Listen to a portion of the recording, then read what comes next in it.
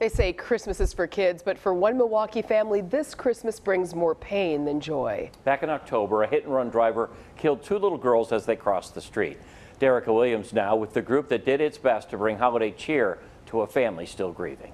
I like this one too, AJ. Picking out the perfect trees, preparing to make homes festive. Monty Mabra and folks from Home Depot pack up the greenery along with all of the decorations so they can help lessen the load of emotions felt during the holidays. It hurts my heart, but at the same time, it gives me joy to know that I've been put in a position where I can make a difference. For Mabra, founder of Voice of the Fatherless Child, the first stop is the home of Destiny Foster. How you doing? A welcome surprise as she still copes with recent tragedy. Well, we actually want to dedicate this tree to your daughters. Foster's two daughters, 4-year-old Amia G and 6-year-old Elisa G, were struck and killed by a hit-and-run driver near 22nd and Center in late October. I just wish they was here. But helping her through the loss is beautiful. Is community support like this. I just want her to know that her daughters aren't forgotten, that she's not forgotten. A joyous gesture helping brighten sad times. I just gotta keep going.